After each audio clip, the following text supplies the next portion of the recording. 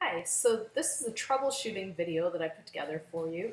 I know that some people were having difficulty getting the tape to stick, and some people had good reason for that because there actually was a bad batch of tape that came out in the US market.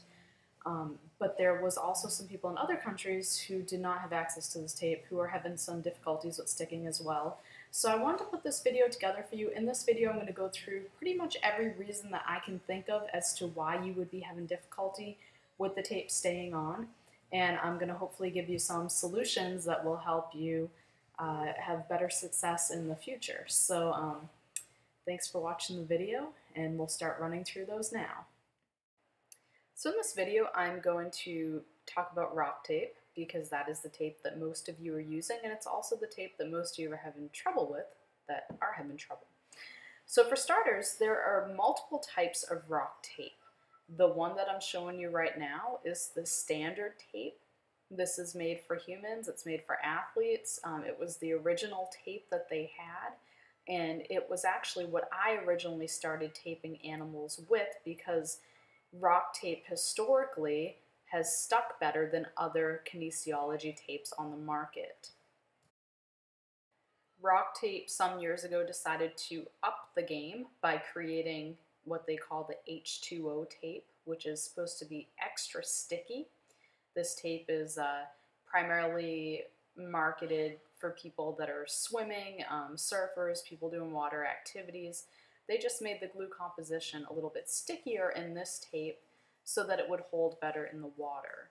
So before the equine tape came into existence, this is what rock tape was recommending that we use on animals. So remember, I initially started using just the regular rock tape, which stuck well in comparison to the other tapes that I had access to, then started using this H2O tape, which stuck even better.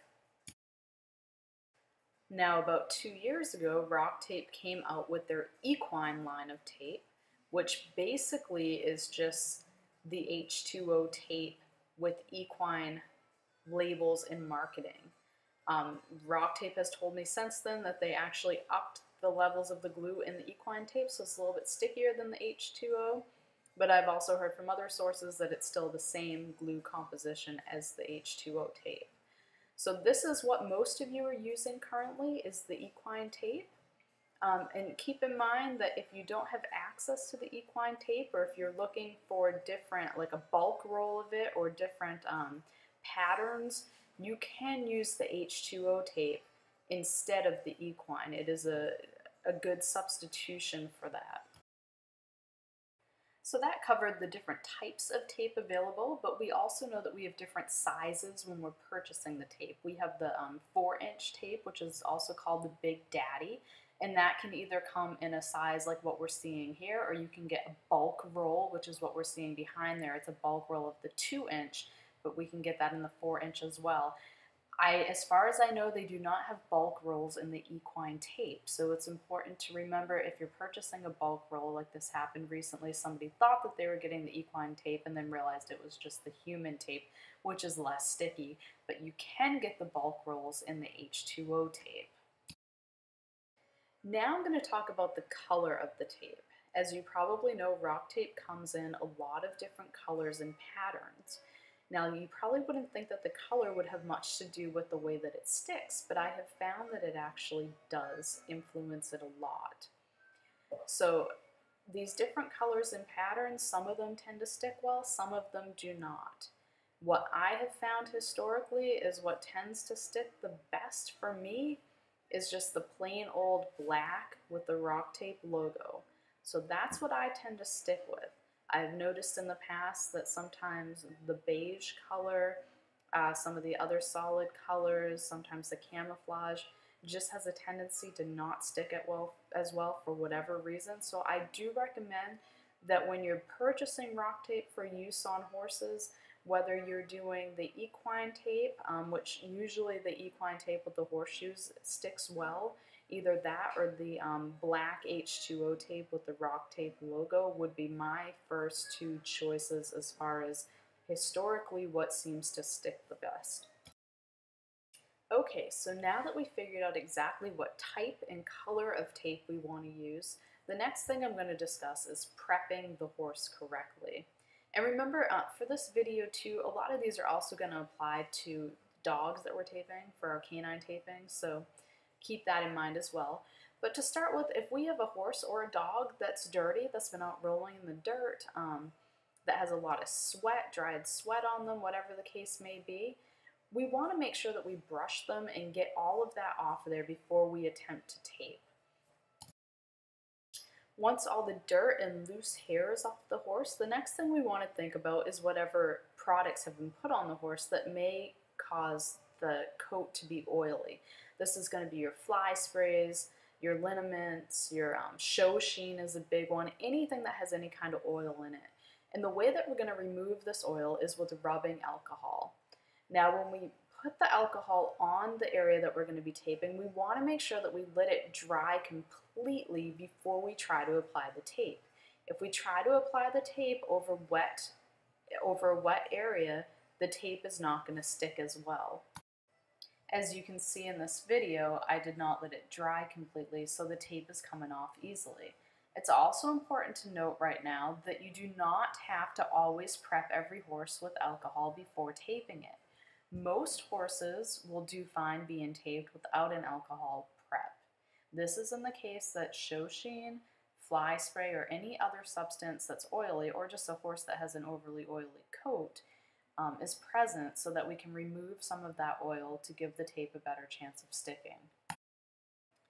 Next, I'd like to talk about the area of the horse that's being taped, because depending on where you are putting that tape, that's going to greatly influence how well the tape is going to stick and how long that tape is going to stay on.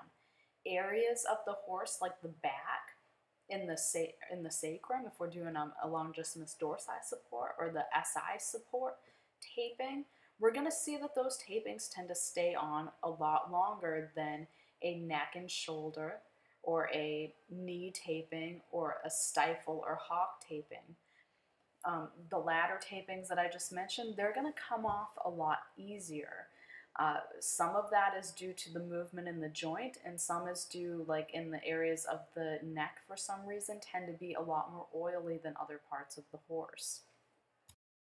When we're taping one of these areas where the tape tends to not stay on as well due to the movement of the area, there's a few tricks that we can use to try to help that tape stay on a little bit better.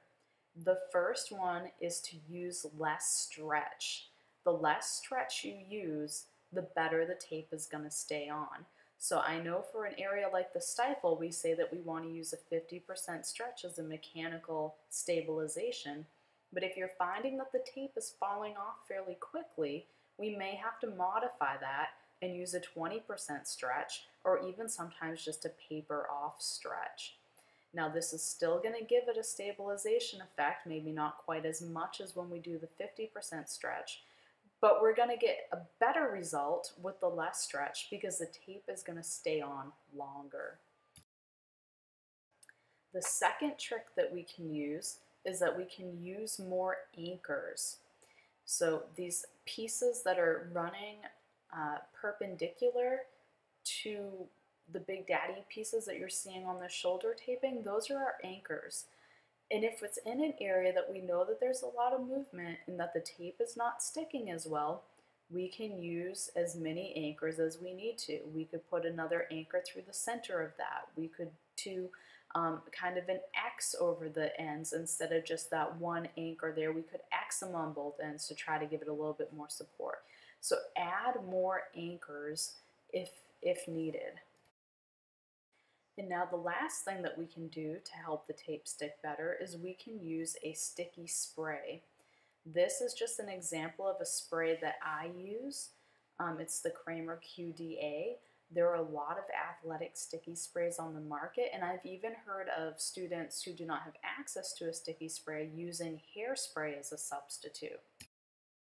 Now, when you're using a sticky spray, it's important that you use it correctly. There are two applications, the spray-on and the wipe-on. When you're doing the spray-on application, you want to spray directly on the horse's skin or coat, and then you want to wait for that spray to become sticky. Now it should be sticky to the touch. If it is wet and it's not sticky yet, it's going to have the opposite effect on the tape. The tape is going to not stick at all.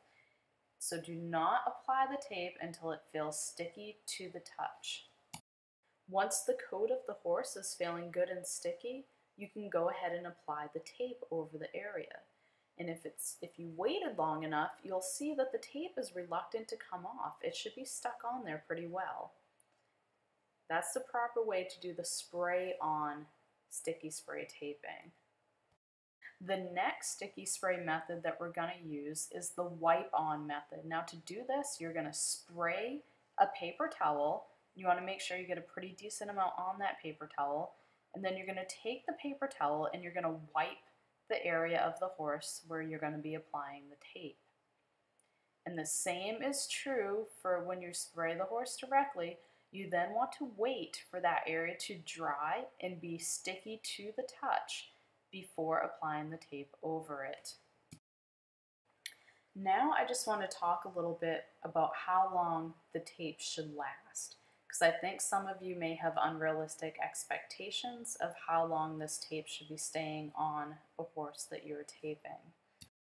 Now, as I mentioned before, when we're doing a back taping or a sacrum taping, these tapings tend to stay on for a fairly long amount of time unless you have a horse that's doing a whole lot of rolling, rubbing it up against something, but for the most part we tend to see these stay on for days up to weeks at a time. I've had one client leave it on their horse for a month and it was still on completely. I don't recommend leaving it on that long, but that's the one that you're going to see will last the longest for you. Also, if you were working with a human tape, or if you have some of that rock tape that isn't quite, the equine rock tape that wasn't quite as sticky, if you got some of the so-called bad batch, you can use that tape for your longissimus dorsi or your sacral support tapings, because that's going to stick pretty well to those areas. Now, if you're taping an area like a knee or a stifle or a hock, one of those joints that's going to have a lot of movement, you're going to be lucky to get a day out of that tape. Sometimes the tape will only last a few hours. Sometimes it'll only last during the one exercise.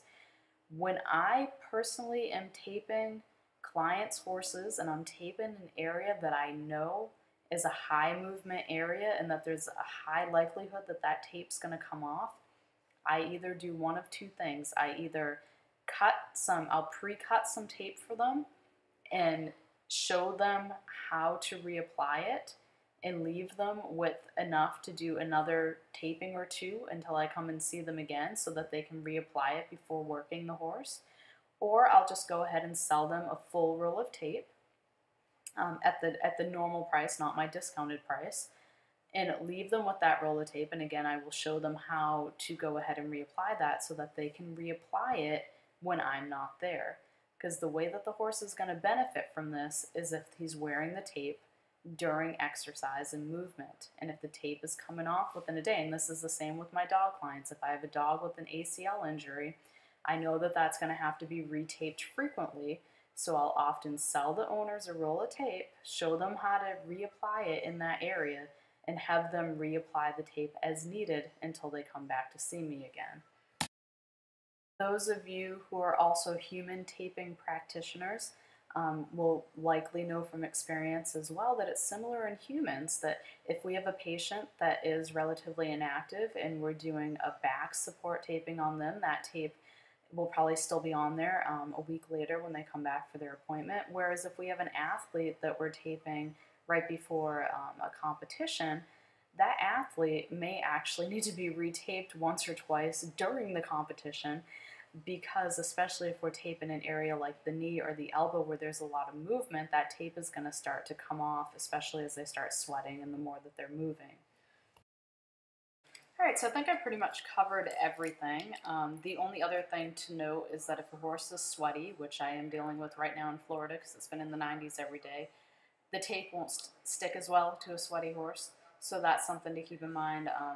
If you could cool them down, dry them off, you'll have a better chance at getting the tape to stick. But other than that, I think I covered pretty much all the tips that can help you out. And if you have any other questions or if there's anything that I missed, just shoot me an email at drangeliquebarber@gmail.com and I'll be happy to answer them for you.